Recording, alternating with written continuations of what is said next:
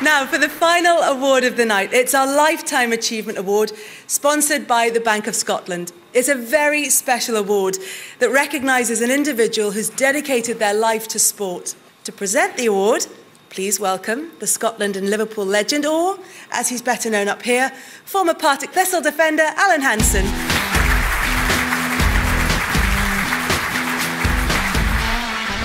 The recipient of this award was a legend in Glasgow.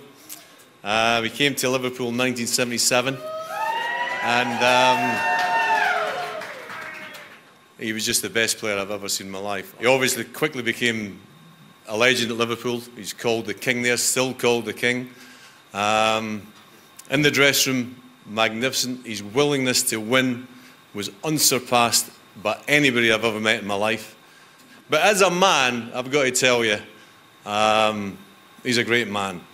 When you're talking about honesty and decency and integrity, then that is him.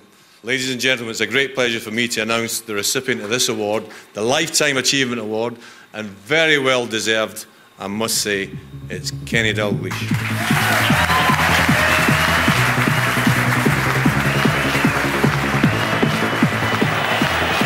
Dalglish against McCloy.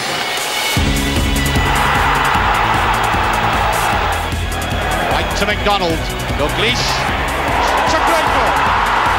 Oh, absolutely superb. Dalglish turning Morland,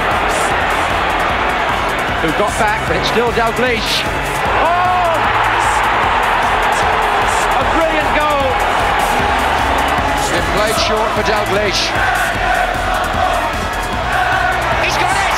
He's made history.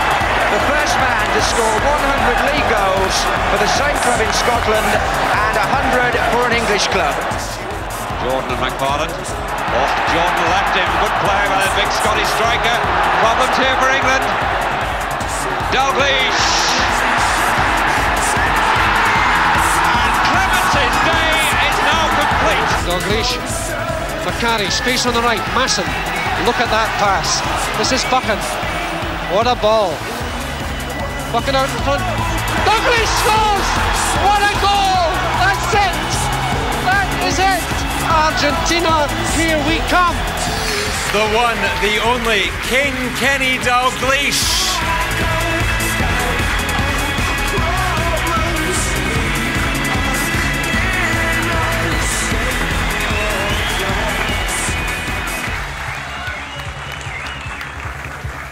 Now, I have to say, there was someone who was so keen to present this award to you tonight. He's travelled thousands of miles to be here tonight. Please welcome on stage your son, Paul Dalglish.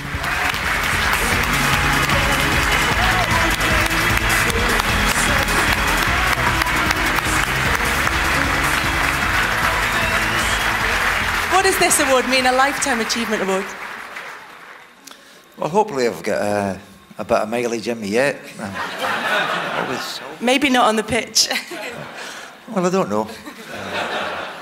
No, it's as you set out when you're a young boy, all you want to do is play football. You just want to enjoy it, and you just want to go on with your life. And if you'd have seen my school reports, you'd have realised that football was a better choice for me than anything else. I wanted to play football since I was young. I was very fortunate that I got the opportunity to do that at Celtic Football Club, and they really set me on my way, and everything that they did for me, I'm eternally grateful for. And I moved to Liverpool, played there, and the people I played with, the people I worked for were unbelievably fantastic, talented and really good at their job, so it was easy just to fit in there. Were you a little bit surprised to see Paul turn up? Where's he staying?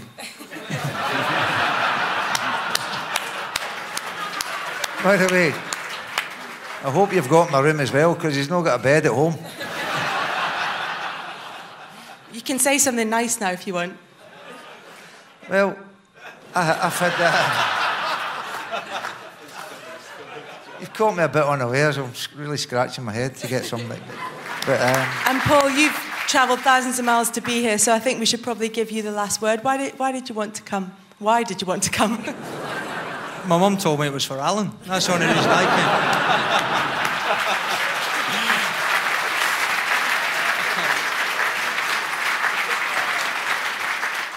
Do you remember much about watching him, or is it all on videos because it was such a long time ago?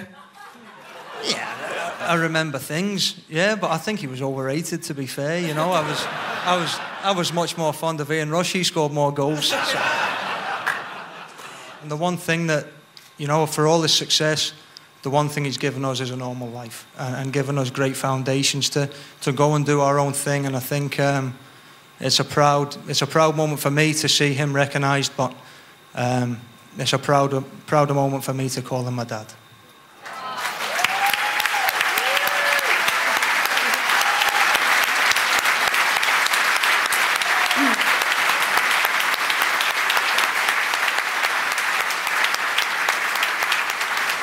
Just before we finish, this is a good surprise.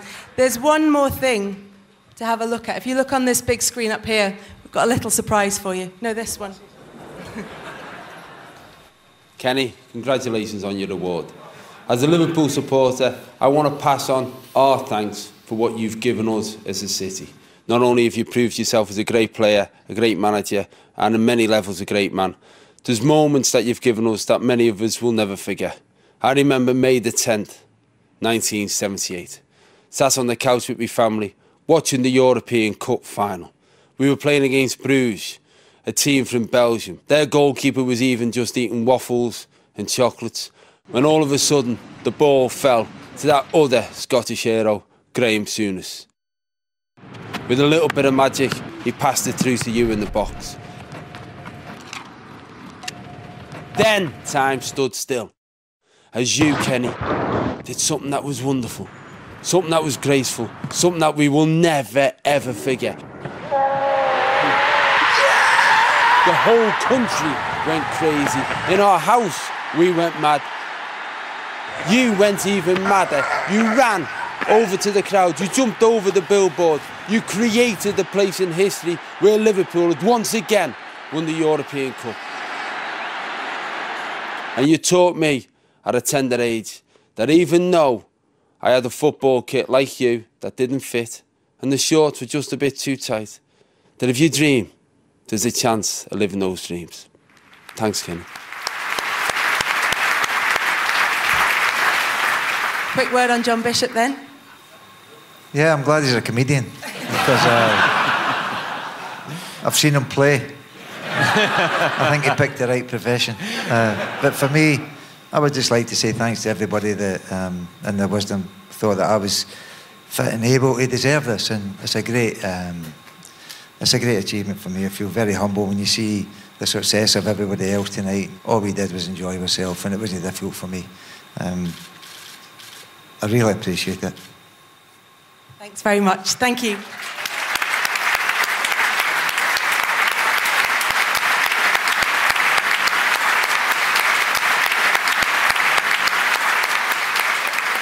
Okay, many congratulations to you.